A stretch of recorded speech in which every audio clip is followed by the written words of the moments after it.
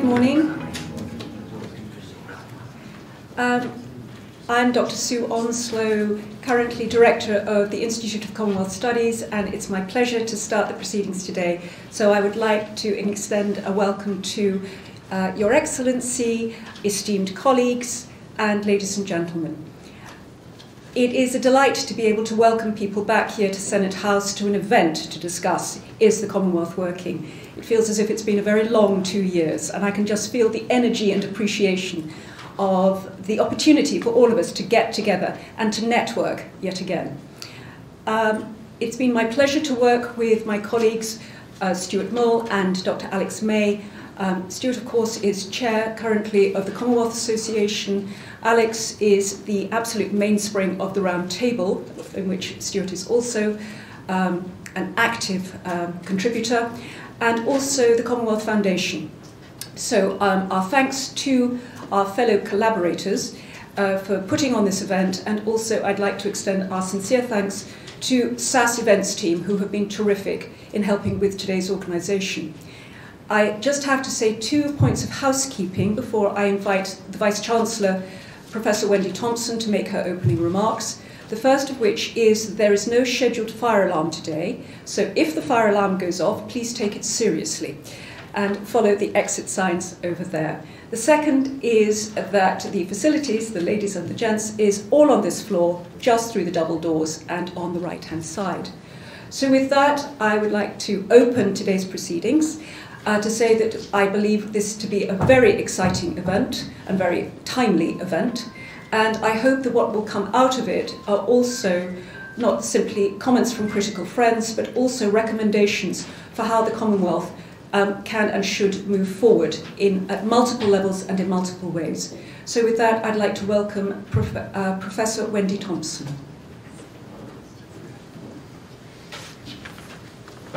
Thank you, Sue. Welcome to everyone here in the room at Senate House, but also online. We're in that moment that we've learned to live in, where we can be in multiple realities simultaneously. So it's great to be able to do that, especially at an event of this kind.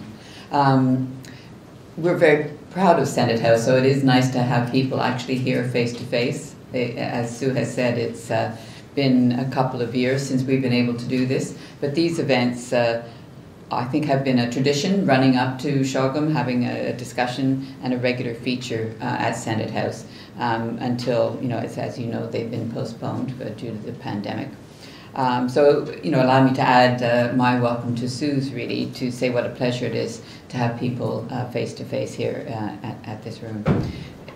Those of you who are historians will know there's many stories to be told about Senate House, and if you have time to have a wander around or even ask people to give you some ideas of some of the stories, I'm sure they'd be very proud to tell you about it. There's certainly stories of the Ministry of Information. If you wanted to know where misinformation began, I think it may have started here. It wasn't the university's doing, I can assure you. Although there are tales of ghosts in Senate House, some of them have been spotted in the library, I'm told. Certainly one in my office, which features late at night. Anyway, it's a great building, and we are very proud of it and very happy to welcome you to it here today.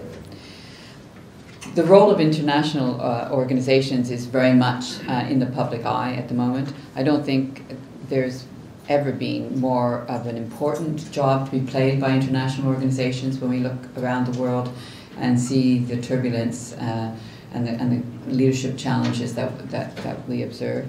And the job has probably rarely been more difficult than it is at the moment. So an organization like the Commonwealth, with its history and its membership, has a very important role to play. These events, can have a certain, like CHOGM, can have a sort of set piece to them, and that can perhaps lead us to wonder what they really deliver for the people in the countries that are affiliated to the Commonwealth. And inevitably we'll observe, I'm sure, at Kigali, those sort of photo shoots, summitry sort of celebrations. But nevertheless, I think it's upon us and the Institute here at the university to really, expect more than just the celebration and the sort of formal events of these sorts of occasions. We need to see and really what can be done with this organization and the people in it to change the lives for the better of the people in the Commonwealth. And I have to say that this is relevant to other international organizations as it is to the Commonwealth. I think we could ask similar questions to the United Nations, the European Union, so many of our international organizations. This international governance remains critical. Whatever changes may be being observed in the way that globalization is being restructured, rechanged, and perhaps interrupted as a result of the pandemic and other economic events, but nevertheless still critical to have some form of international governance. So they're tough questions that those of us who value the Commonwealth need to ask, and those of us who I think believe in cooperation, international cooperation and multilateralism. So here we are today, asking the hard questions. Is the Commonwealth working? I mean, you could ask that question about a lot of things, probably a lot of institutions, but here today we're thinking about the Commonwealth. And I guess I've always been on the side of trying to make things work, so I guess it's also a place to think about, what needs to happen to make it work better, and what small part can we play in institutions such as this to bring about some of those more positive changes. So the organizers of this one-day conference, the Institute of Commonwealth Studies and the Roundtable, in partnership with the Commonwealth Foundation and the Commonwealth Association, I think are really well placed to gather together the best people with knowledge and expertise across the Commonwealth to assess the question, and doing so across a range of themes. I'm sure there'll be no one right answer, and probably no one answer at all, but many different views, and that's the opportunity that a one-day conference of this kind provides. And I hope that the audience today in the room and online will play a full part in the debate and take us to a closer understanding of not only what to expect at Kingali, but what we might hope to be done arising from it and going into the future. For our part, I think the university would like the Institute to be playing an active role in these debates and to facilitate the kind of informed discussion, bringing forward evidence, ideas to strengthen the Commonwealth and to see what we can do in a small way to make it work. I think, as I've said, it's never been a more important moment for organizations like the Commonwealth to do so. So that's all I'm going to say. I'm a member of a Commonwealth country, so I have some kind of skin in the game, so to speak. And I did get invited to the palace when all forces were mobilised in the UK to bring out Commonwealth representatives at the last CHOGM in London when the leadership was under question. I think I was the best they could find in Norfolk as a where I was working at the time, to be a Commonwealth citizen. I'm sure other parts of the UK did rather better, but I did my best, and nevertheless, and I was proud to be able to associate with such a grand occasion. So good luck today. I hope it's a great discussion. Thank you for allowing me to meet you and greet you today.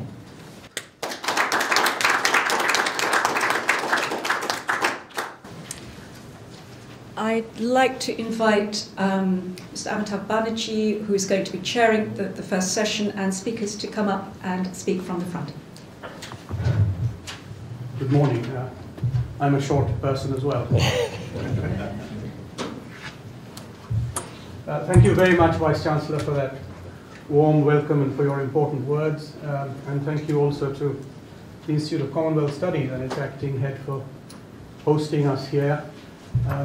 It is a wonderful feeling indeed, as she said, to have the ability to see people in person and to have so many old friends here. So thank you very much for that as well. My name is Amitav Banerji. I started my career as an Indian diplomat, but then spent 25 years at Marlborough House as a Commonwealth civil servant. And I now work for something called the Global Leadership Foundation, which brings together 45 retired leaders from around the world, 11 of them from the Commonwealth. I was born after the modern Commonwealth came into being in 1948. But if I were an adult then, and if I were a betting man, I would probably not have put money on the prospect that 65 years later the Commonwealth would be so still flourishing. This is because there was something quite inherently problematic in the proposition that former colonies, many of whom had felt the sharp edge of the colonial yoke, could come into a voluntary and constructive association with the erstwhile colonial power and even accept its head of state, albeit symbolically, as the head of this new association. The fact that 6.5 decades later the Commonwealth is still alive and kicking is due to many factors. And one of the most powerful factors clearly is that it is not just a network of member governments, but a much wider network, and indeed a network of networks. Apart from governments, both national and local, it is also a network of parliaments. It is a network of businesses trying to capitalize on the famous Commonwealth premium. It is a network of young people. It is a network of sports persons who compete every few years in the Commonwealth Games. And very importantly, it is a network of civil society organizations. When I was in the Secretariat, some 90 organizations had the Commonwealth in their names. I don't know if that number has grown. It is easy to understate the many, many professional streams that are so brought together, be it magistrates and judges, be it lawyers, be it human rights organizations, the media, architects, planners, tax administrators, universities, etc., etc. To stay in sync with the title of this conference, are these networks working? Well, my microphone clearly is not in cooperative mode. If so, what is the winning formula for a successful network in the Commonwealth? And if not, what is the deficiency? And as the Vice-Chancellor said, what can be done to make things work better? I think she also touched on a very, very important issue, which is not just is the Commonwealth working, but is multilateralism working? It is a question being asked every day today. For example, about the United Nations, which seems so utterly helpless and impotent in view of what is happening in Ukraine. It works beautifully in other areas of cooperation, and you still need multilateralism. But is multilateralism working? But today our focus is the Commonwealth working? To explore these questions, we have a stellar cast. You've already seen the bios, but I will briefly introduce each panelist before they speak, after which each has been requested to speak for 10 to 15 minutes.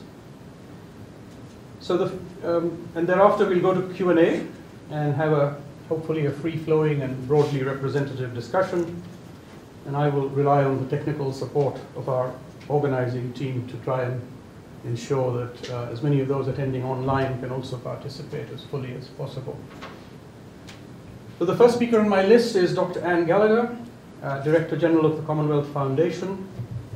She has had an illustrious career with the United Nations and with ASEAN, including as Special Advisor to the UN High Commissioner for Human Rights at that time, Mary Robinson. She's also a lawyer and a teacher. Over to you, Anne. Thank you. Okay. I might stand up, just... and even though I'm also a bit short, I've got high shoes on, so I'm going to adjust the microphone as well. And I just wanted to begin by saying how lovely it is to be with everyone today. I think everyone who stands up is going to say the same thing. It's so nice to see people, isn't it? Even if they look so different in real life. Yeah, I think there's been a few double takes. I'm going to have to do something with my Zoom thing.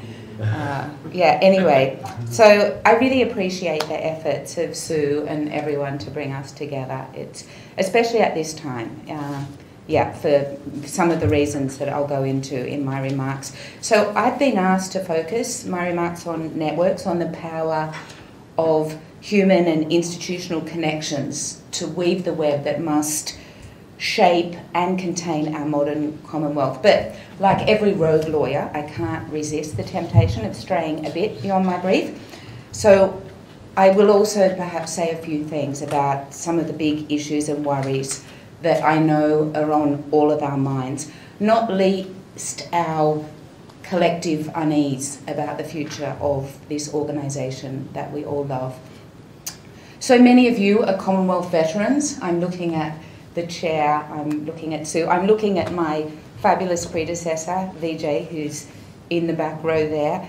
So many of you are veterans who are going to be able to bring much more context and much more insight to this discussion than I ever could. As a long-serving UN official, the Commonwealth was always something of a mystery to me, and that remained the case when I joined just about 3 years ago now. Since then, I've really come to appreciate the strength and complexity of this unique organisation, a grouping of very different states that would rarely find themselves in such close proximity, particularly in the United Nations, in my old setting. A grouping that extends in unusual ways that we're going to be talking about in this session to include the people that make up those states.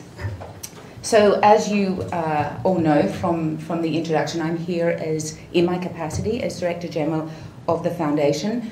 I'm not going to talk about the Foundation at all, except to make a remark about its significance to the issues and concerns that bring us together here today. The Commonwealth is, to my knowledge, the only intergovernmental grouping in existence to have created an agency explicitly mandated to advance the interests of civil society.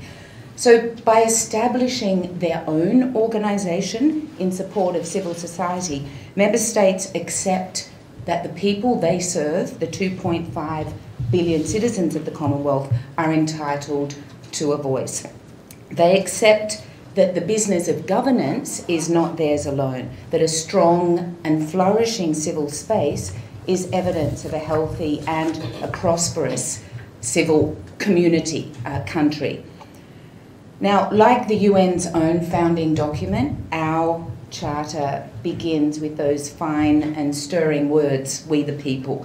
But unlike the UN, the Commonwealth has taken this pretty radical idea one step further, many steps further, and not just through the Foundation, through that tapestry of personal and institutional connections that bind people and societies together. In my 30 years, that's a bit of a shock, in my 30 years as an international civil servant, I've never actually seen anything quite like that. Of course, we all know that things are not perfect within the networks, and I'm speaking now, my next remarks are really about the formal networks that are comprised of the accredited organisations. It's hard to escape the view that too much of our networking, way too much of our thinking about the future of the Commonwealth takes place here in London. That too much of our networking and thinking involves an old guard that may not have done enough to nurture the next generation of Commonwealth leaders and champions. That the networks themselves are still not sufficiently inclusive of the broader Commonwealth that we all aspire to.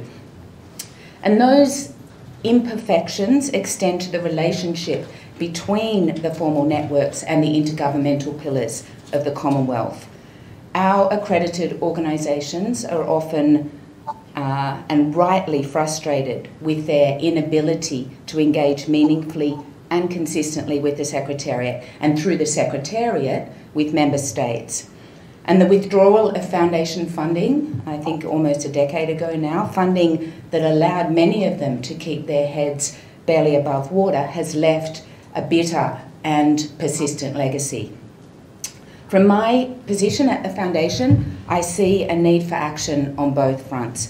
The Commonwealth's non-governmental or quasi-governmental entities must begin to act more as a network. They must work harder and more cleverly to make this network truly reflective of the Commonwealth and indispensable to the Commonwealth's effective functioning.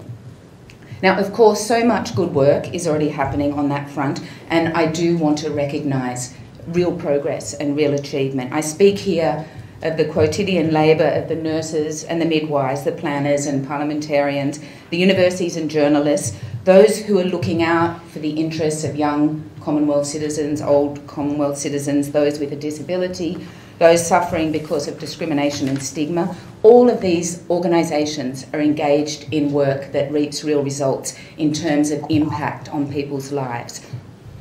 And certainly the networks have demonstrated a capacity, if a little bit uneven, to unite around a common cause on some issues, and media freedom is a good recent example. The network's been able to spring into action, launching a spirited defence against what we all know is a really serious erosion of fundamental Commonwealth values. But the network could certainly be much stronger, much more united, and definitely much more strategic. To take another recent example, I feel strongly that it could have been much louder in expressing its bitter disappointment at the failure of the Commonwealth to demonstrate solidarity when lives depended on it. I'm speaking here, of course, about the failure of the Commonwealth to do anything meaningful in securing access to vaccines for vulnerable Commonwealth communities, something that was so possible, and that just didn't happen. On another matter, a united network could be a powerful force to protect and defend the interests of the Commonwealth's small island states when it comes to existential threats they're facing from climate change. Of course, many Commonwealth organisations are doing valuable work on this issue, but we all know that the real power of networks lies in their amplifying effect, and that this is where more work can and should be done. We also have to work on the relationship between the network and members of the network and the Commonwealth intergovernmental institutions. That relationship has to be based on a clear acknowledgement of our very different roles. And these roles will mean that our paths are not always going to be perfectly aligned. That's just the way it is. For example, while the Foundation exists to advance the aspirations and needs of the people of the Commonwealth, we're not an NGO. We must bring our member states and governments along with us. That's the only way we can work. They're vital to our mission and to its success. So the different roles that the networks and the intergovernmental structures occupy should be a source of strength, not a cause for division and dilution of impact. The common cause is there, and it must become part of our collective vision. Colleagues are here or will be here from the Secretariat, and I'll leave it to them to talk about how the Secretariat is working to support and nurture Commonwealth values, networks and connections. Speaking for the Foundation, I can acknowledge the lingering frustrations around withdrawn funding, while being open with all of you that that old model of support is absolutely gone forever. It's never going to return. The world moves on, and we need to as well.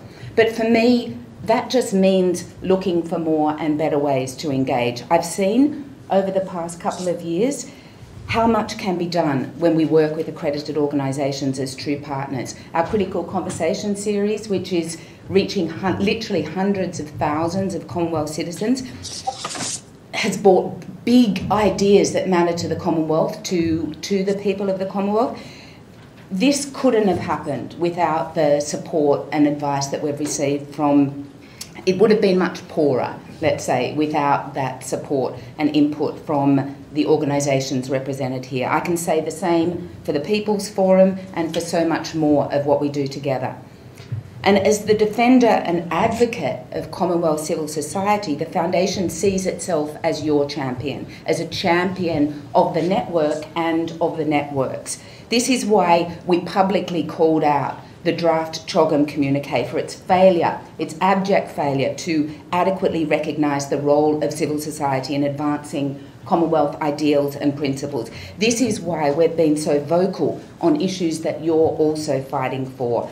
This is why we've been so open in helping to use our platforms to amplify the work that you're doing. I look forward to more of that. I believe that you can demand more of your intergovernmental partners while also demanding more of yourselves. So, fellow friends of the Commonwealth, I'm coming to an end now. I did time it. It seems that our beloved organisation fairly regularly finds itself at a crossroads. It may be the case that in a decade's time we will look back and marvel at what a good and solid path we were on in May 2022, less than a month out from the most successful CHOGM ever, an event that served to reinvigorate the Commonwealth, to loudly and clearly affirm its continued relevance to the people of the Commonwealth and the wider world. But in 10 years' time, we might also look back in sorrow, wishing that we'd been braver, wishing we'd been louder in our defence of Commonwealth values and ideals, wishing that we had recognised and leaned into what turned out to be a pivotal moment in our common history, wishing we'd seen the signs of a precarious but debilitated alliance occupying a tenuous space in an increasingly fractured and divided world. And this is where I want to come back to our networks. Reinvigoration and reform of the Commonwealth, the task of making the Commonwealth fit for purpose, and the task of working out what that purpose needs to be, is something that must occupy us all. If we believe this is an organisation that belongs to the people, not just to the member states, it is us and our organisations that must stand up and become part of the solution. We need to point out what's wrong, absolutely, but we also need to work together and with member states to figure out what to do about it. The organisers very cleverly asked the panellists to put forward some practical ideas. I'd like to propose that next year, the 10-year anniversary of the Charter of the Commonwealth, we establish a new eminent persons group to take stock of where we are and where we need to go. So much has changed since 2011, and it's time to use that first report not as a roadmap, but as a springboard for creating a new vision of the Commonwealth, a forward-looking vision that's shaped by the people and the member states together, a vision that is firmly directed towards the principles and values of the Charter. So that's my single idea for change. I'm sure many more ideas are going to emerge today, but let's resolve to take the best ones forward, to do what we can to individually and together be brave in our defence of the Commonwealth and its ideals, to fight for a Commonwealth that is really a force to be reckoned with on the world stage, a Commonwealth that shapes global policy on issues that matter most to the people, a Commonwealth that is united in defending the most vulnerable, including its smallest member states. So someone once said that pessimists are usually right and optimists are usually wrong, but all of the great changes have been accomplished by optimists. So let's sign up to be optimists of our Commonwealth. Let's commit to doing the work that we all know just has to be done. Thank you very much.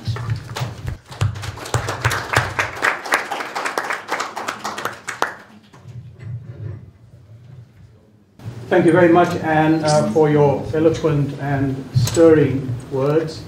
Your reminder that Commonwealth values are backsliding and under threat.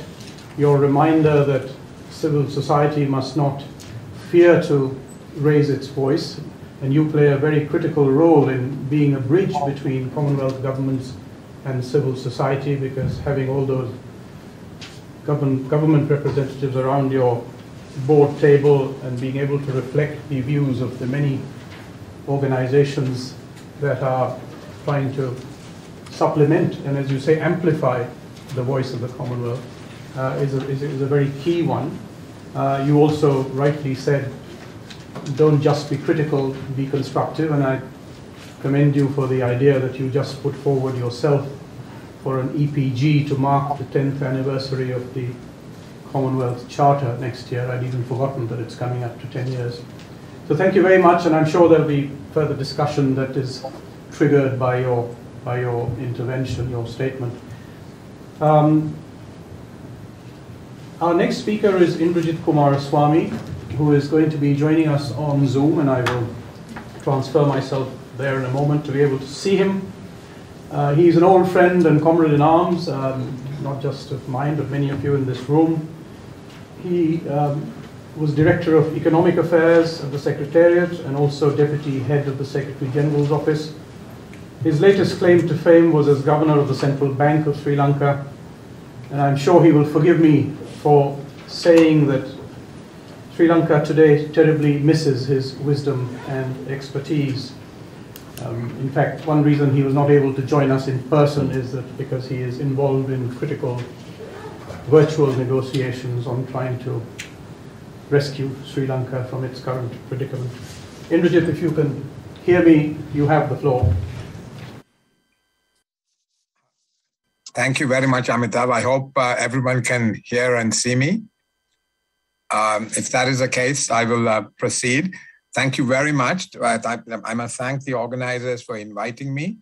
I'm sorry, unlike other speakers, I'm not able to say what a pleasure it is to see everybody in person. But still, it's wonderful to have the opportunity to greet so many old colleagues and friends, both at the site and virtually.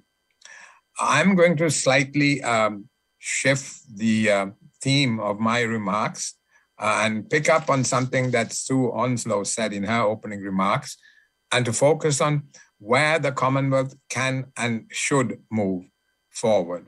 So it's going to be a somewhat more forward-looking perspective than implied in the actual title of the event. Before identifying 4 or 5 areas where the Commonwealth can and should move forward, let me make a few introductory remarks. Clearly, it's critical that the Commonwealth is well resourced and has well-designed programs. And while the whole networks, the series of networks that makes up the Commonwealth family requires support, I think it is particularly important for the intergovernmental arm, the Commonwealth Secretariat, to be well-resourced and have well-designed programs, because when the Secretariat is working well, it is able to catalyze activity around the whole of the network of the Commonwealth family. It has a kind of amplifying effect. So it's important that the Secretariat is well-resourced. And within that, having spent 20 years working on the development pillar of the Secretariat, I'm going to put in a rather strong plug for resourcing of development activity within the Commonwealth. In my view, for the Commonwealth to remain relevant, it is important that it has a strong development program. I suspect if the importance and quality of the development activity within the Commonwealth recedes, it's likely that the level of interest that a number of Commonwealth member countries have in the association is likely to wane. And in saying this, I must say that it is also in the interest of the political pillar of the Commonwealth's work to have a strong development arm. I say this because if one focuses a little bit on the nexus between the development and political activities of the Commonwealth, you will, I think, in my view, it is possible to make the case that the Commonwealth's ability to do some of its very important political work, like the Secretary General's Good Office's role, strengthening democracy and governance institutions in member countries. The Secretariat is able to perform effectively in these areas because of the trust that member countries have in the Commonwealth as a trusted partner. And this perception of the Secretariat or the Commonwealth being a trusted partner comes from, I believe, the position that the Commonwealth has consistently taken on major development issues over the years. From the time of Sir Shudat Ramphal through several other Secretaries General, the Commonwealth has consistently taken a strongly developmental position on several major international economic issues. And I think the trust that member countries have in the Commonwealth stems from this. In fact, over the 20 years that I worked in the Secretariat, on numerous occasions, representatives of member governments have told me, we feel the Commonwealth is on our side, that the Commonwealth is seated on our side of the table. And that is what I think gives us the space to do quite a lot of our political work as well. So it's in the interest of both the development and political spheres for the development work of the Secretariat to be well designed and well resourced. Let me now try and identify a few areas where I think the Commonwealth can move forward as far as development activity is concerned. And first, to pick up on the theme of multilateralism, about which previous speakers have already made certain remarks. As others have said, we are living in a world where there is a steady erosion of multilateralism. There's an increasing salience of regionalism that we're seeing around the world. And this process has been invigorated in recent times by the effort at what is being termed decoupling, which is code for really basically decoupling from the Chinese economy. And this process is now being further reinforced by fracturing that is taking place as a result of the Ukraine war. Now, obviously, the Commonwealth is not in a position to resolve major issues related to multilateralism. However, as a microcosm of the world, with a presence in all the continents, it is able to provide a conducive platform or a comfortable space for interregional contacts, which can improve understanding. One clear example that I can recall from the past is when the ACP countries were negotiating with the EU, and the Secretariat was able to bring together trade representatives from the three different regions of the Commonwealth to meet together so that they could forge common positions in their negotiations with the European Union. And I think that was particularly helpful for them. And this is the kind of platform that the Secretariat can provide in helping to develop consensus on some issues. I think one should be comfortable in one's skin and not overreach, and realize that there are limitations as to what one can do on these matters. But I think there is an opportunity to be had to use the Commonwealth's global reach and the diversity of its membership to play a role in, as I said, creating a comfortable space for people to talk to each other. The second area is climate change. Now here, again, the Commonwealth has a formidable track record. I think it was at a CHOGM in 1985 that President Gayoom of the Maldives first talked about sea level rise affecting his country. And shortly after that, there was a Commonwealth expert group. And in 1989, there was the Langkawi Declaration. So even before the Rio Summit in 1991, the Commonwealth had started working on important issues related to climate change. And since then, it has been engaged in various issues related to climate change.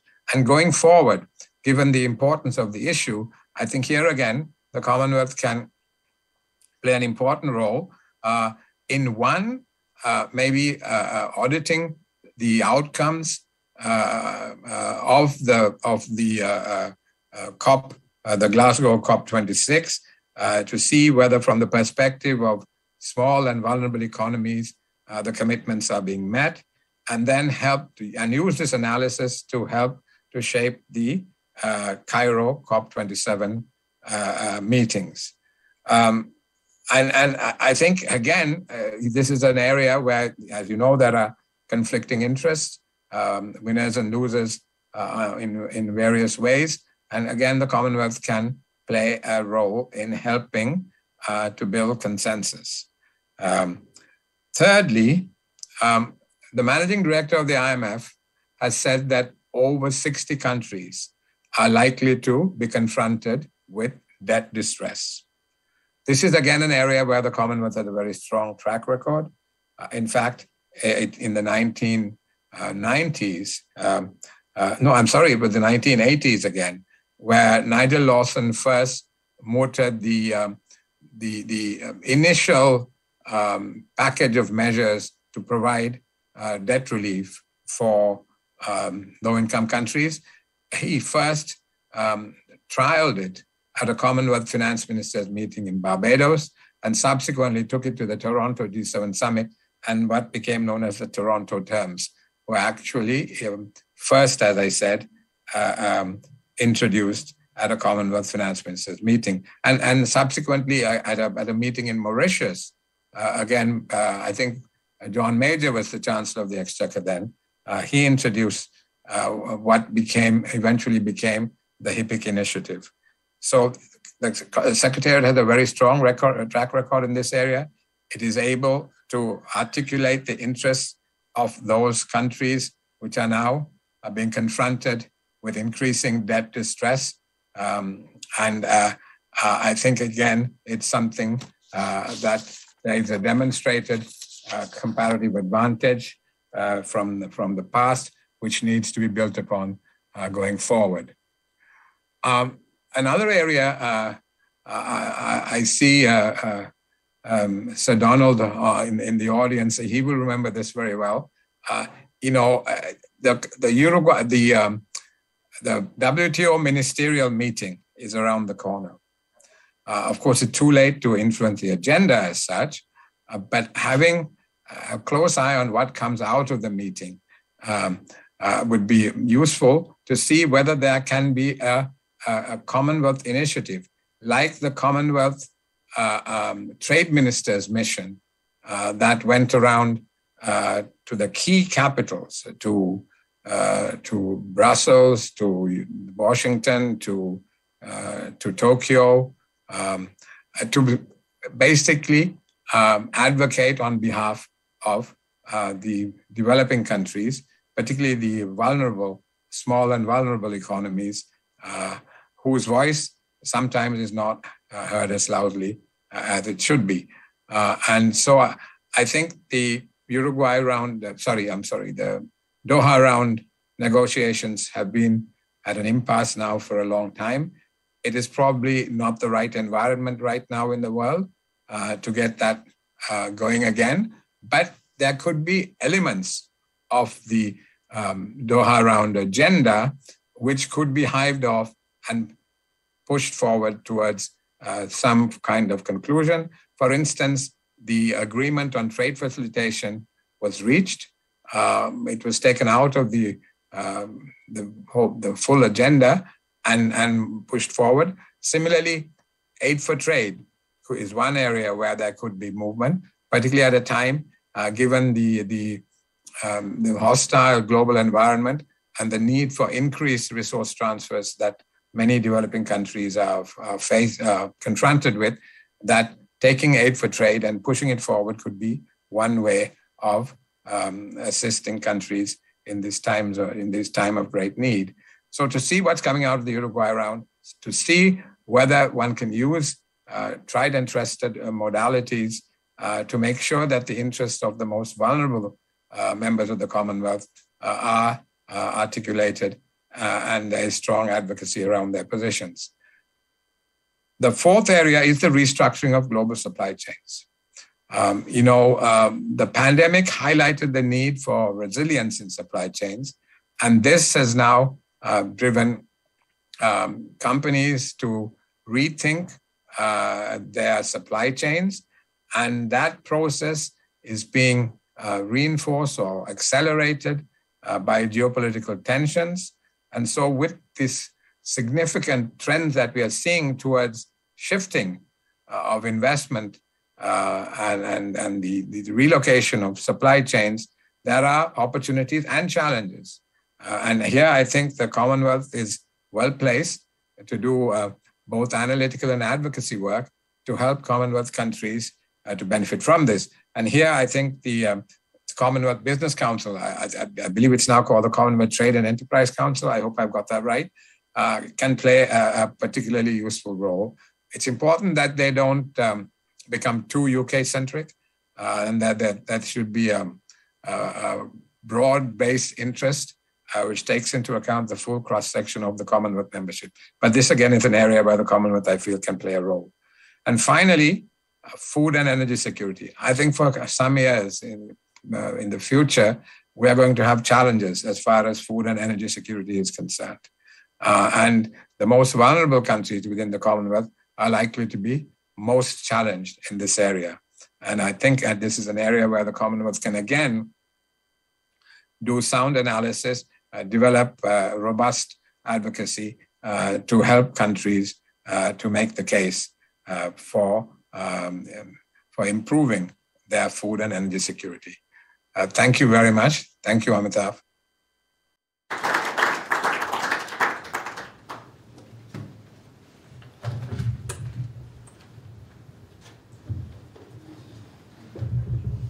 Thank you very much, Indrajit, and thank you for reminding us that development must remain absolutely central to policy issues in the Commonwealth, that the vast majority of Commonwealth countries are developing countries, and that important though fundamental political values are, I am reminded of a remark that a certain foreign minister made to me many years ago, to the effect that, yes, we'll do our best, but you cannot eat human rights. I think you've flagged the importance of the many networks that exist in the intergovernmental Commonwealth to push development issues, such as indebtedness, such as climate change, such as trade, and you've flagged a very, very crucial crisis that is looming upon the world as a whole, which is food and energy security, so exacerbated by the latest international situation. One handicap we face here is that we can't see everybody who is on Zoom. I was delighted to note that my former boss, Sir Don McKinnon, is attending this, and I'd like to say hello to him specially, but also to the many others whom I know are attending online. So thanks again, Indrajit. I turn now to Jon Davies, CEO of the Commonwealth Parliamentary Association's United Kingdom branch. He is a British career diplomat, and as part of his many important duties, he headed the UK's Diplomatic Training Academy. He now plays a very important role in shepherding UK parliamentarians and promoting their contributions to key policy issues, as well as their collaboration with their peers in other Commonwealth countries. Over to you, Jon. Thank you.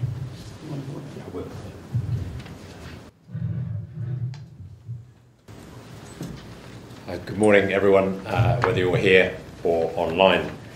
And thank you, Amitav, for that introduction. I'm, yes, another recovering diplomat, but no longer a member of the Foreign, Commonwealth and Development Office, so I can speak without that burden today. What I will speak of, as Amitav says, is as the Chief Exec of the UK branch of the Commonwealth Parliamentary Association. And I know that Stephen Twigg would also, I think, very much like to have been involved today. He's on a plane back from Australia at the moment, having been there with their Parliamentary Academy's latest event. Vice-Chancellor, it's a pleasure to be here in person at the University of London. Thank you for having us, and thank you to Sue and all the various organisations who've made today possible. I'm not going to try to start at least with as broad a sweep as both Anne and Indrajit have managed. Forgive me if I may, to start with deliberately narrowing in to try to answer the question, is the Commonwealth working, by looking at parochially some of the work we do. It's not a promotion for what we do, but using it as a one other case study of what can work about the networks of the Commonwealth, and then trying to expand out from that a little bit about what that might tell us about how we make the Commonwealth work better. So I'll look a little bit about how it works, the challenges of when it doesn't, or why it's hard to make it work, and then, as we've been instructed and asked, some ideas about how to, practical ideas to take that forward. So the Commonwealth Parliamentary Association, whether it's the UK branch or any other, is partly about networks, but it should be, and certainly from the UK point of view, it's designed to strengthen parliaments, to make our own and other parliaments as good as they can be at what they are supposed to do. And it very much, I don't know about shepherding UK parliamentarians, that probably is what we do sometimes physically, but actually it is supposed to be helping them and people who work in our Parliament as much as any other Parliament to be learning from each other across the Commonwealth. And I think when it works, it's when it's really practical. Sometimes this is the quotidian work, I think, if I heard Anne correctly, that our and many other organisations are doing. It's very practical, and it's from a tried and trusted and expert network, and I think that's the key of it. So for the overall CPA, for example, the work that Stephen Twigg has been involved with in Sydney in Australia at the New South Wales Parliament is part of the new Parliamentary Academy which CPA has set up, which is an online resource with occasional in-person events. And it works because it brings together people who know something about how parliaments work or should work, and brings them together to learn from each other, but also with other experts. And I think the sort of work that the CPA is doing, whether it's at that level or us from a UK point of view, about, as people have said, bringing people with a common interest and a common set of challenges and helping them work through them and find solutions may seem very routine and very simple and quotidian or daily or routine, but actually makes an impact. Otherwise, as we say, these organisations would not still be thriving, as indeed they are today. Why do they work? And why, if the Commonwealth didn't exist, might one be? What would be taking from the design of these events and these organisations that make it work? I think, despite how I've just posed the question, one answer to that is because they are there. We are inclined to use networks and systems and frameworks that are there. And I think one reason why, in our case, parliaments right across the Commonwealth, whether it's national or subnational, get involved with the work is because they understand it. It's a known network which works to them. And I don't think we should underestimate the value of that establishment and the sort of, I don't mean sunk cost, but I mean the effort that has gone into it, the structures that are there. We all know if you're creating startups, for example, the Diplomatic Academy, which Amitav mentioned, the energy of activation to start a new organisation, a new network, is really tough. So I don't think we should undervalue the sheer benefit of having a structure that is there and can work. The second reason of when it works is, and I think Indrajit used the phrase a comfortable space, I was going to say a safe space. Relatively speaking, this is just my observed experience of members of Parliament and staff from parliaments across the Commonwealth, is they find a Commonwealth space, a relatively safe one in which to operate. We see them, they say they feel they're able to have conversations, surface issues and challenges about their own Parliament and their own experiences that perhaps they would not feel as able to do in either a more formal intergovernmental framework or a more public and less discreet and less well-established forum. And that can be about specific issues about their own parliaments, or it might be about shared challenges. I think it's also one of the ways in which it can work is because of the breadth of expertise and the variety of expertise that the Commonwealth, with it being a snapshot, a subset of the broader global the broader world, is that within the Commonwealth family you will find and can find all sorts of variety of experience of what you may be trying to challenge, whether it's in size or scale or scope or extent of development, whatever it might be. You will find from the curious mix that is the Commonwealth, you will probably find something which will be close enough in scope to your own experience that it will be a credible place to be learning from and with and sharing with. So I think it's that the available pool of expertise is actually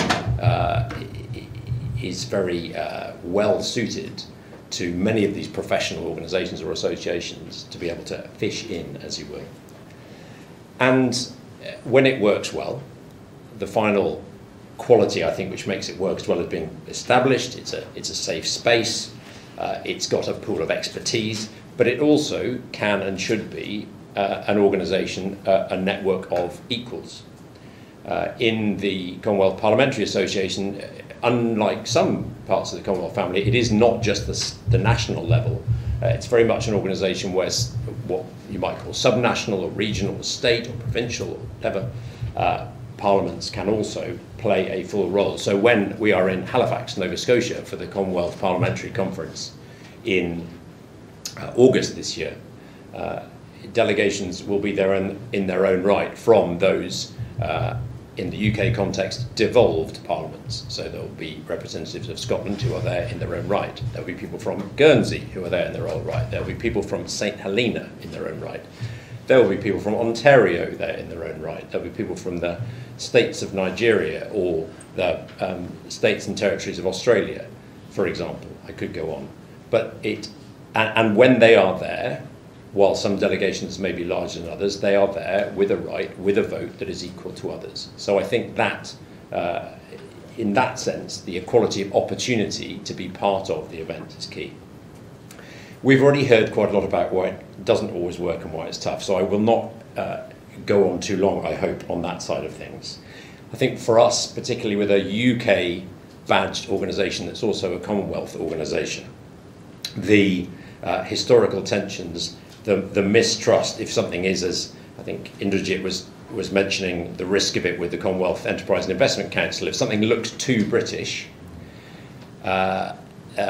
you quite quickly get into difficult territory.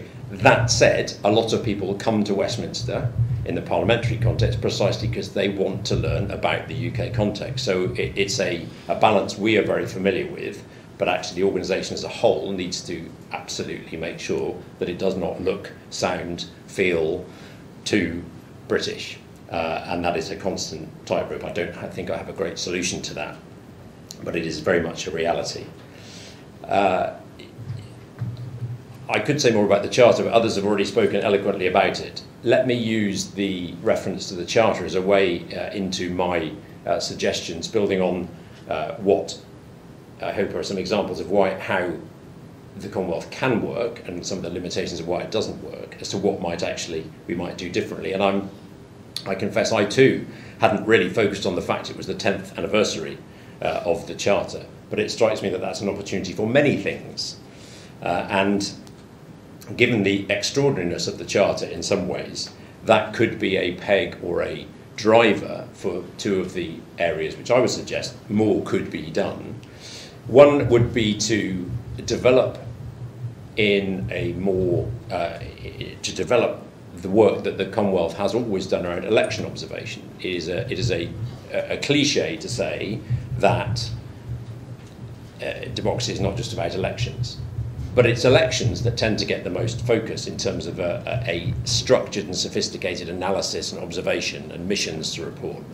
We all know that actually if you're looking at the health of democracy and the rule of law in a country, you have to look at so much else. And actually there is no structured way of doing that. So a suggestion would be trying to devise a way that, in the same way that one accepts that election observation missions are largely the norm, not just across the Commonwealth, but more broadly, can there not be some extension of that so that there is a more consistent reporting mechanism of some kind which goes on between those sporadic and periodic events, which are not what democracy really is about. They are, of course, a key element of it, but the health of the democracy could arguably use some of the same sophisticated methods as election observation, when it's done well, uses. Obviously, there will be quite a lot of barriers to that, but I put that out there as one thought.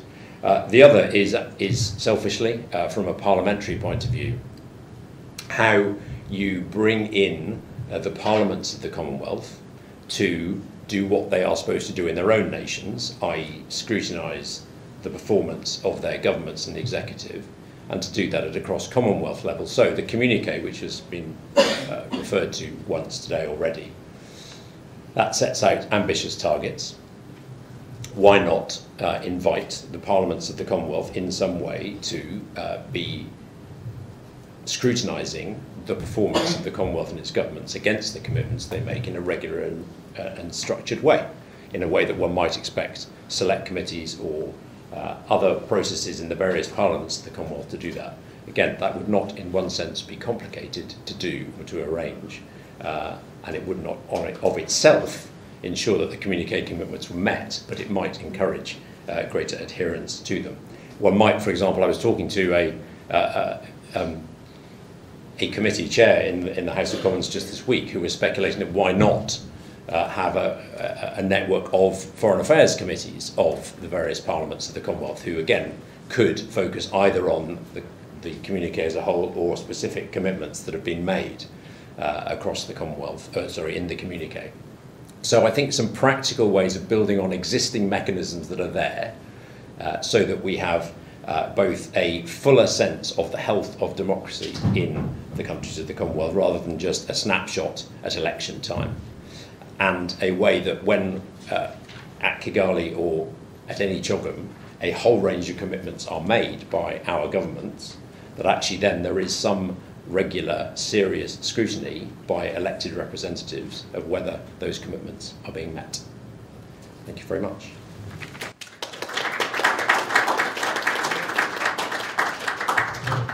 Thank you very much, John, and thank you for your very specific and constructive ideas. When people talk about commonalities in the Commonwealth that are its strengths, I think the parliamentary tradition is very much singled out often as one of those commonalities. Not every Commonwealth country has the same system of democracy, but I think the underlying system of an executive being held accountable to elected representatives of the people is a very important one that must not be lost sight of. John has also highlighted some of the rather episodic bits of interest that are taken in aspects of democracy, one of them being elections. It has often been a complaint, and Matthew Newhouse will readily agree, that we've had long debates about observing an election and then forgetting about that country until the next election. What happens in between, nobody's particularly bothered about. And you find that the observer group that goes there the next time around ends up making extremely similar recommendations to the ones that were made the last time.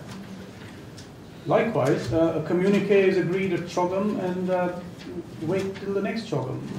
What processes are there in place, not just for the member governments who agreed that communique, but for the many other organizations that can reinforce implementation of that communique, to periodically do a little audit of what has been done by their own government to implement the outcomes of that meeting. I think we've had 3 extremely good statements with lots of constructive suggestions. There is a wealth of experience in this room, knowledge, insight, Commonwealth experience that dates back many years and in many fields, and I believe there is a very impressive field of people online as well. So I think I'll first open the questions to this room, and I will be guided by Alex on how to handle the online one. So do you have a... I do. I'm just going to take a microphone from the front to hand to the speaker in the audience so that those on Zoom can hear well. Okay. Maybe Right. we can take that one. Yeah, this is. Will you put it out? And you take that. Can I request Matthew Newhouse first, please? Well, thank you very much, Amitav, and thank you to the speakers. Fantastic to see Anne and John here too. What a great occasion, Sue. Congratulations. And can I actually commend the Commonwealth Parliamentary Association, because I'm actually on a holiday visit here for the first time in over 2 years with my daughter and her new partner from Australia, who knows about the Commonwealth because as a young, still in his 20s man, he was brought here by the Commonwealth Parliamentary Association on a visit. And that just underlines the sort of very effective work that's being done there. 2 points I would want to make. One is in regard to the issue of budget, which is needed for the Commonwealth if it's going to do any of the things that it should be doing. And at this moment, as we know, values have come to the front of the whole debate internationally. And while I speak as currently serving Australian ambassador in the Netherlands, I speak here in an entirely personal capacity and as a member of the Round Table. But in that work role too, values has come to the fore. I'm speaking on this recently in the Netherlands, and it's a real debate in the world now between autocracy and democracies, essentially. And the Commonwealth stands very firmly all its membership under the Commonwealth Charter on the issues of values, freedom and democracy. And I think that voice is ever more relevant. But that voice can't be heard without resources, and many good points made by Indrajit about the development aspects. There needs to be a very frank conversation between the Commonwealth Secretariat and associated organisations like the Foundation, which is doing a great job under Anne's leadership, on what needs to be done for more resources to be forthcoming. And that frank conversation is not really happening, and I doubt it will happen at CHOGM. So that's number one.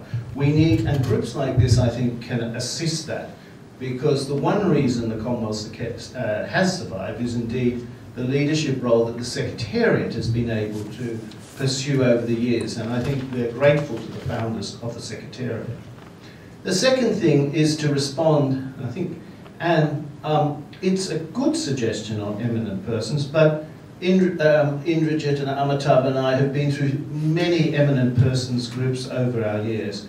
I'm not sure it's actually an eminent persons group we need. We do need some sort of dialogue, but I think it actually needs to involve more people from your organisation. It needs to be a people's discussion where there's much more investment, because what has happened in the past with eminent persons is often they're people not so deeply connected with the Commonwealth, come up with great suggestions, but they're not implemented. We need something that is a little more, shall I say, elaborate than an eminent persons group, and has more investment from the whole membership of the Commonwealth, from organisations here. We have to give some thought to that, but I think this group, Sue and her team, can help with that. And I think your foundation can help with that. So it's not something so disconnected as eminent persons tend to be, but something that really involves the people of the Commonwealth. And I'd like to thank Jon for reminding us the essential role of parliaments, including subnational parliaments, in that regard. Thank you. Thank you very much, Matthew. I'm going to go around the number of people who've asked for the floor in this room.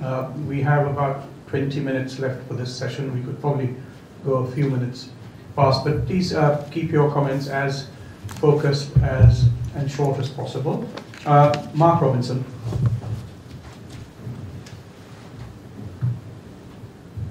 Well, first of all, thank you to our speakers for 3 wonderful contributions. I've worked closely with the Foundation. I've worked nearly 10 years with the Commonwealth Parliamentary Association when I was in Parliament. And as for Indrajit, well, we started together when he was a schoolboy and a wonderful leg spin bowler he was at Harrow School. But now let's come back to the reality. I chair a very small Commonwealth organisation, and I think my board started to think that I was just going insane and was going to destroy it. Because before we were struck by COVID, I persuaded them to take the organisation, to close the office and take the organisation virtual. And I spent all of lockdown making it work, and my goodness, does it now work. We have board meetings, both virtual and face-to-face at the National Liberal Club, and we have 20 to 25 people tuning in from all around the Commonwealth. At COP26, I was privileged to be allowed to lead a delegation of 7 people during that conference. And through Waikato University in New Zealand, we had sent daily reports that went to every nook and cranny of the Pacific. I'm pleased now that we've got 2 young people who are being sponsored, one from India, one from Ghana, to the Commonwealth People's Forum. They're both under 30. We've got one other who is older, but a great expert in mangroves. And climate change is at the top of our agenda, but you've got to be focused. And we are focused on the problems affecting the 32 small states of the Commonwealth, rising sea levels, plastic in the oceans, and specifically, and we've done projects on this, restoring mangroves, protecting mangroves, which along with the citizen advice, not citizen advice, doesn't matter, just a second. We've got projects going, they've got projects going, and that is fantastic. So my question to our three panelists is, are we doing enough for the small states of the Commonwealth? And how do we involve them even more? Because I've heard it said in many quarters, the thing about the Commonwealth for the small states is it takes an interest in us, and very often we go to larger international meetings and we find it very hard even to get a word in. Thank you. Thank you very much, Mark. If the panelists don't mind, I'm just going to take a few more comments, and we will find some time at the end to address as many of the questions that arise as possible. I'm going to go to Karen Brewer next, and I'll come back to you, Arif. Thank you very much, Amitav, and thank you very much for all the contributions. Let me echo what Jon said about parliamentarians. We have the same issues, we have the same considerations, and what you said about Parliament is as valid for the judiciary across the Commonwealth, except perhaps we don't have as much money as you do, and resources in the judiciary are declining because of the problems with the lack of democracy and democratic values at the moment. Whilst, Anne, I understand you want an eminent persons group, I do agree with Matthew. Oh, I'm already persuaded. I do agree with Matthew that it is a problem. What would be useful is some of the suggestions made by the last eminent persons group, such as the High Commissioner for Human Rights and the Rule of Law, could be resurrected, and some of the things that were included that were discarded by governments could be resurrected, and I think we should be looking at those type of things. And for me, the Charter is not an aspirational document, it's a roadmap, like the Latimer House principles, like the Latimer House guidelines. And incidentally, next year is the 25th anniversary of the Commonwealth Latimer House guidelines on parliamentary supremacy and judicial independence, and the 20th anniversary of the Commonwealth Latimer House principles that came out of the guidelines. So I think we've got three big events next year to celebrate, but what we really need is to find ways of implementing this, a roadmap, a plan of action based on the Charter. I think that's something that maybe we could look at in the future as part of the process that Matthew suggested. And maybe strengthening CMAG again. I know it's a mantra that we've all had over the years. And in 2008, in the wings of the Law Ministers in Edinburgh, we suggested a standing committee of accredited organisations or civil society organisations that were involved in the democratic principles and advancing the values to be advising the CMAG process. That hasn't happened so far. We're still wanting the implementation in that sense. Thank you. Thank you very much, Karen. And I think it's probably useful for me to also remind that we do have a session on values, we do have a session on programs, and some of the comments that have been made would be very relevant there, and it would be useful to bring it up for discussion with the panels there. Arif Zaman. Yes, Arif Zaman. I just want to make a question in the context of an organisation still on the board of. That's been called the Commonwealth Network for the whole of its 20-year history, which is the Commonwealth Businessmen's Network. When it was established by the Secretariat and the private sector body for the Commonwealth Business Council, it was always envisioned to be something that could have an impact on real things. So certainly its work on bringing women to ministerial meetings from a business background in terms of gender-responsive policy, on trade, that's all been, and the gender digital, that's all been positive. But I think my question is really around resourcing is, the argument about resourcing is fine, but actually there's a bigger question, which we haven't really addressed sufficiently here, which is how can networks be effective if you have institutional ineffectiveness and inertia in Marlborough House? And you can't have a situation where you have Commonwealth Secretariat convening meetings when they're excluding the participation of accredited organisations and have a specific mandate for working in the very area of women's economic empowerment. You can't have an organisation that's ineffective if it's not following up on agreed policies. The Nairobi Women's Affairs Ministerial meeting, groundbreaking policy on gender mainstreaming, but zero follow-through in terms of implementation across different parts of the Secretariat in terms of its work. And equally, you can't have a situation where a Commonwealth Secretariat, still after 12 or 15 months, doesn't have a head of gender. It's a joke. And that is actually a real issue if you're talking about an effective collaboration between networks and the Secretariat. That is so important. So my question is, networks, yes, but institutional ineffectiveness can be a barrier, and we need to address that as well. What are the thoughts? Thank you very much, Arif. I'll come there in a moment. Guy Hewitt. Good morning, all. I want to pick up on this issue of networking.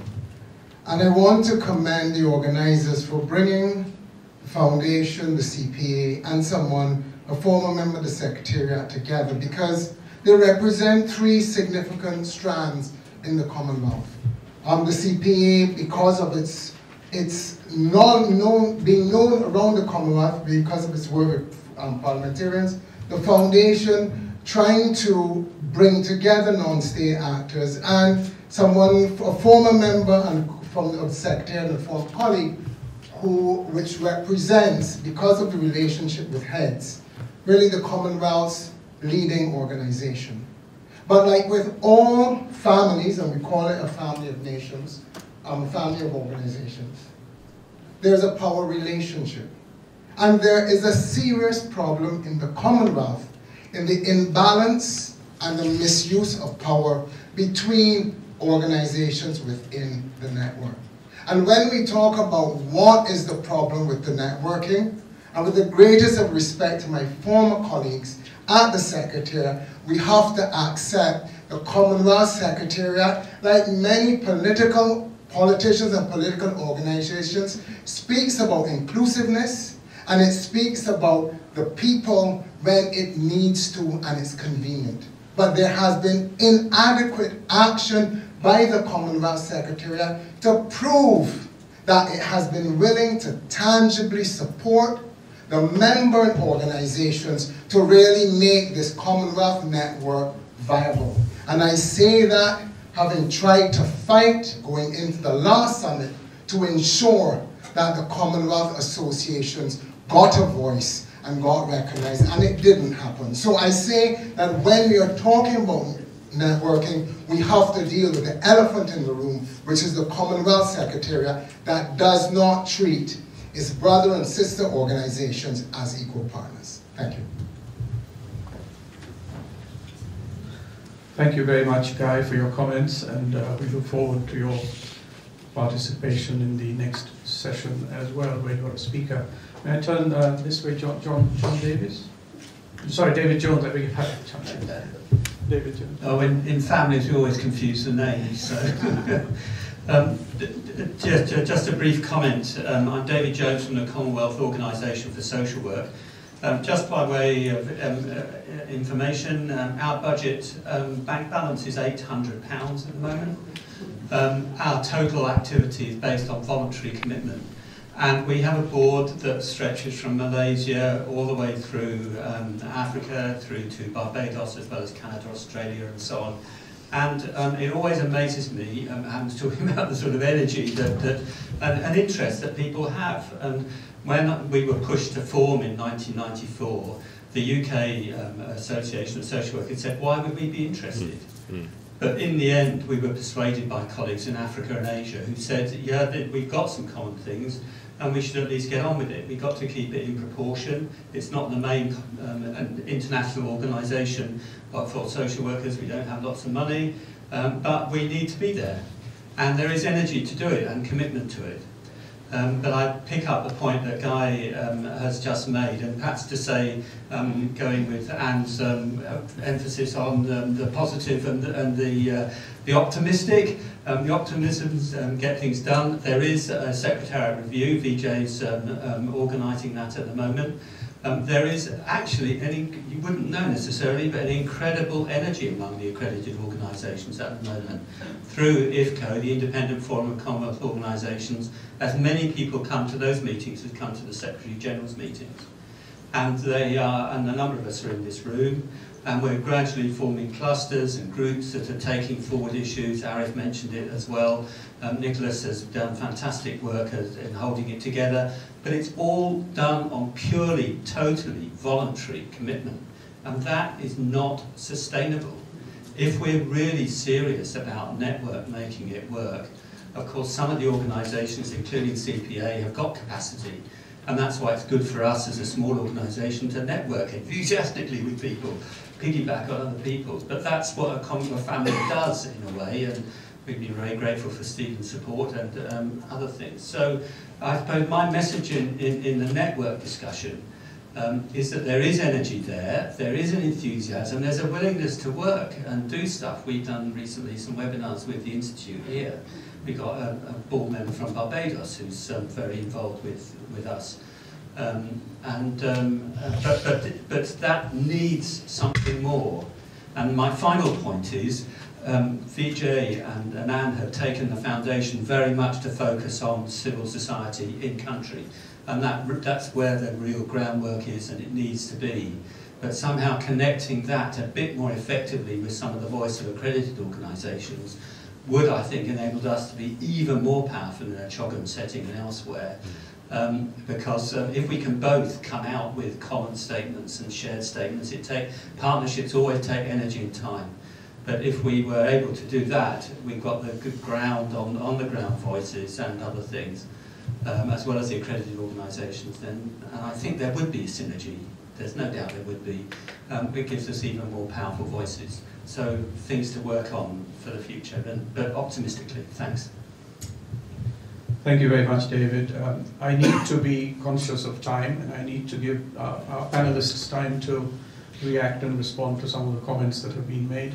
So unless there are any particular questions online that we can't address later, I'm going to request our panelists, in the same order in which they spoke, to please comment. Okay. Yeah, thanks very much to our chair and to fellow speakers and those who contributed. So I've just got a couple of very quick comments that have come from what just came from the floor. I think, yeah, absolutely, Matthew, for me the idea, like the eminent persons group is kind of umbrella title for some kind of coming together of people who care about the Commonwealth to figure out what its purpose needs to be going forward and how that's actually going to be made real. I worry that there is the fundamental problem of not just where how power operates within the Commonwealth, but also where interests align and don't align. So if I look around here, it's wonderful to have one or two member state officials here, but there's not too many of them. There's not much, hopefully 3/4 of the Secretariat is online, not much in the room. So we have to think about this. We have the People's Forum where the people come together, and I think one of the things we've tried to do at the Foundation over the last couple of years is really bring the people into the conversation about the future of the Commonwealth. And that's interestingly where we got the hundreds and thousands of people talking about what they want from their Commonwealth. We did something on Commonwealth Day that got 500,000 people engaged in less than 24 hours. So the interest is there, but how do we bring that to the member states that still exercise the power and still are really in the driving seat as they should be about the future of the Commonwealth? How do we align these up, and how do we bring the Secretariat and other intergovernmental pillars of the Commonwealth right into this as well. So I don't mind what it's called, but I think we've got to do something, and I think we have to do it. The charter, we're going to do a lot around the anniversary of the charter. We're going to be shouting the charter from the rooftops, as we have been. Latimer House Principles open our annual report, which is coming out next week, an extract from that. So we are absolutely determined to make the ideals and the principles of the Commonwealth central to every single thing that the Foundation will ever do. And that's our way of trying to contribute to this. We experience the power differential firsthand, let me tell you, without going into too much detail. So I won't say any more about that, but that's an ongoing struggle, and it's an ongoing struggle to remind our member states, to remind the rest of the Commonwealth that this organisation, this is the thing that makes it different, that it's not just a club of states, but it's the idea of the Commonwealth is an idea about the people, this thing being two-sided. We have a coin that has the people on one side and the member states on the other. How do we make that real? How do we make it meaningful? How do we make it that golden thread that pulls through the future of the Commonwealth? Lots of other things to say, but I think there's too many other people who've got important things to say, so I'll stop there. Thank you, Anne, and there'll be other opportunities in the other sessions, and hopefully the coffee breaks and the lunch breaks and the tea breaks for conversations to continue. Indrajit, if you're still with us on Zoom, you have your chance to react to some of the comments made. I've just got a couple of things to say. I think the discussion has again reinforced the importance of resources. The other point is, I think it is always, the relationship between the Secretariat and the rich variety of Commonwealth associations that are part of the family. That relationship has always had its share of challenges.